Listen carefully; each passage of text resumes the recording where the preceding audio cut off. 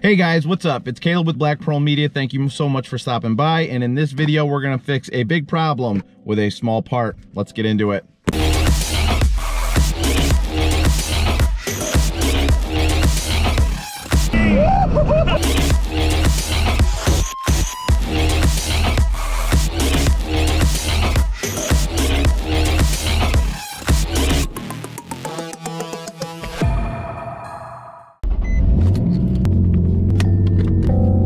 So here is the deal, the basic breakdown. Tomorrow I am going to the track, Thompson Speedway, for the first time since this car has been rear mount turbocharged and doubled its horsepower. Now I will have a video separate coming out after this video, pretty much soon after. I want to get these both out pretty quickly. But I am running a METH kit in the 350Z, and it has a little quirk that has potential danger to it.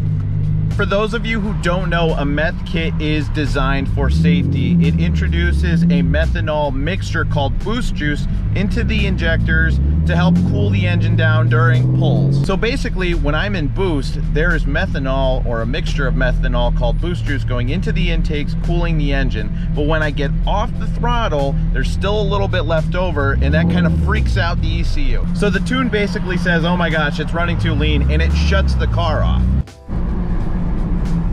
So if I don't give it a little bit of gas after I do a pull, the car will shut off. Makes it a little bit tough to steer. You can still steer and you have to turn the car back on. But it's a problem. It's not something that I'm comfortable with.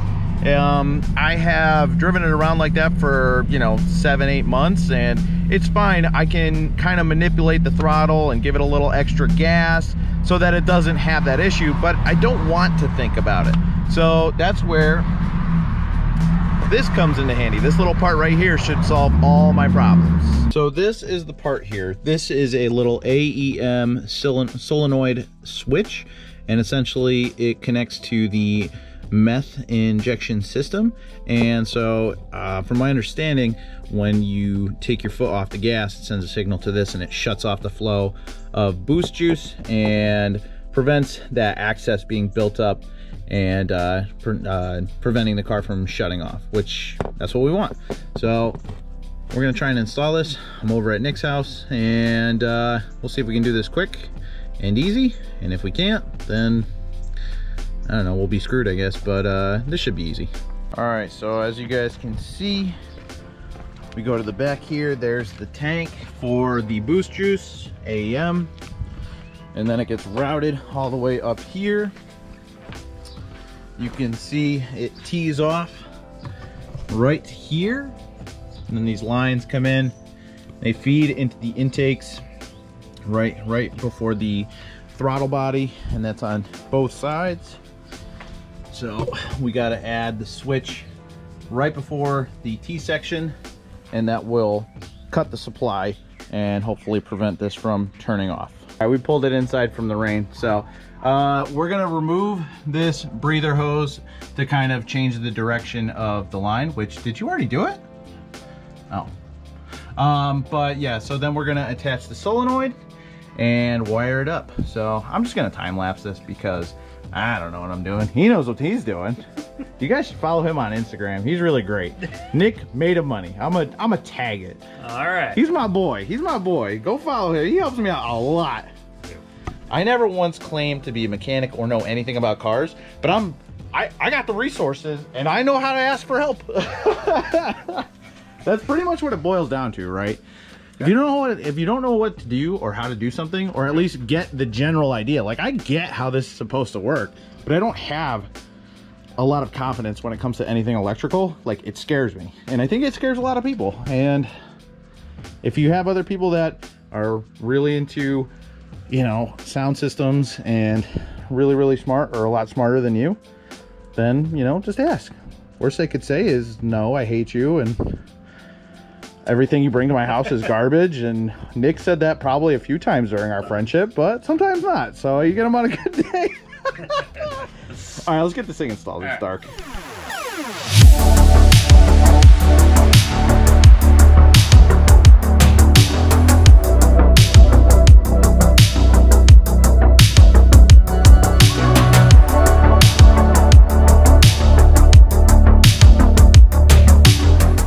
All right, guys, so I just wanted to finish off this video here. It got really dark during the install, so I just wanted to recap here. So we attached the solenoid here. I drilled 2 holes and we just zip tied it. Then under here is the battery tray. And what we did was we added this together with a fuse and one, all right, let me back up here. This has 2 black wires off of it. That's it, 2 black wires. One comes up here and gets attached to the battery itself, which we did down here. The other wire, we had to use an extension. So we shoved it through the firewall and we fished it through here. So it's under here, under the carpet, and then up through here, and it gets attached to the controller. So this is my AEM METH controller, and there is a brown wire with a white stripe that comes off of there. So you attach it onto that. So one of the black wires goes to the engine, the other one goes to the controller. Easy as that. Now I can't drive the car right now because it's actually broken. I broke it at the track yesterday. That's not good. But I will go ahead and let you know that it did fix the issue. The car was not turning off. At the track while we were there, you know, getting into boost, coming off of boost in a tight corner, there was no signs of it shutting off at all. That was my #1 concern. So that little solenoid fixes a huge problem. So I hope this helps, and keep an eye out for the video where we take it to the track. It's a little bit dramatic, so that's coming out soon. I will see you on the next one. Like, comment, and subscribe. See you guys.